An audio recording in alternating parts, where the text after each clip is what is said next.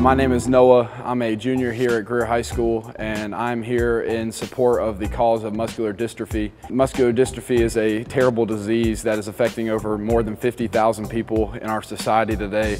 It weakens the muscle cells and it weakens the muscle tissue, causing the lack of motion in our muscles and puts people disabled for the rest of their lives, which is very harmful.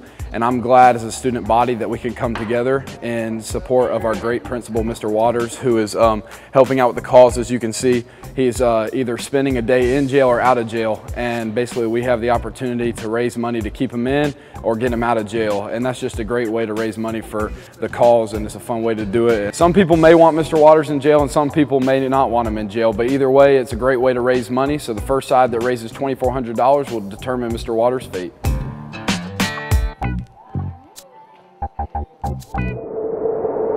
And that's an inside look at Greenville County Schools.